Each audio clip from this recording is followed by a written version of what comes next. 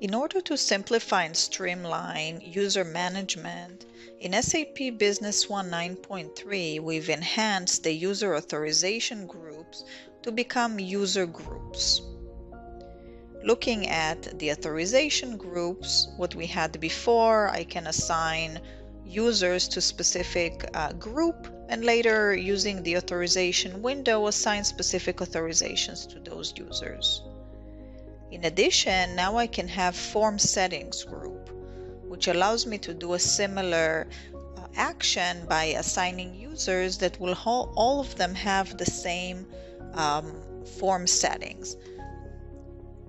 The third kind is actually a combination of both. So for example, if I have a finance form settings group as well as a finance authorization groups, instead of creating two groups, I can simply create a group for cross all types, which in this case will include both the authorizations and the form settings. So how do we apply the form settings to a form settings group? This will be done by creating a sample user with all the appropriate form settings that can be applied to a certain group. For example, I'm going to bring up one of the users. Let's say George here. After I created the user, assign all the appropriate form settings to it, I can go ahead and copy form settings. Now this is not new. I used to be able to do that for other users, but now I can apply a form settings from the specific user to the entire group. In this case, I'm going to see both the finance form setting group and then the cross all, the other group as well. Of course, in real life, I'm only going to use one of them. Once I copy this, all the form settings from George will be copied to this form setting group.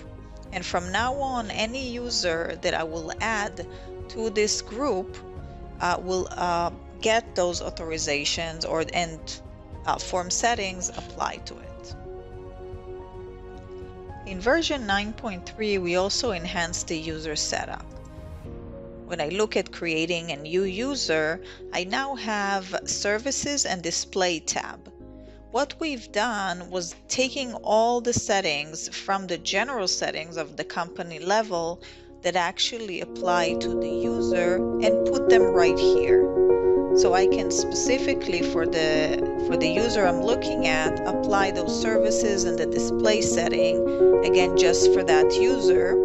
If I leave it blank, it's simply gonna use the services and display from the general settings of the company. In addition, as a specific user, when I log into B1, I can go ahead and click on my personal settings. For example, I just want to make some changes for myself on the personal settings, so I can go ahead and do this as I am logged in to the company. And this is possible even if I'm not a super user and I'm not authorized to go into the user setup.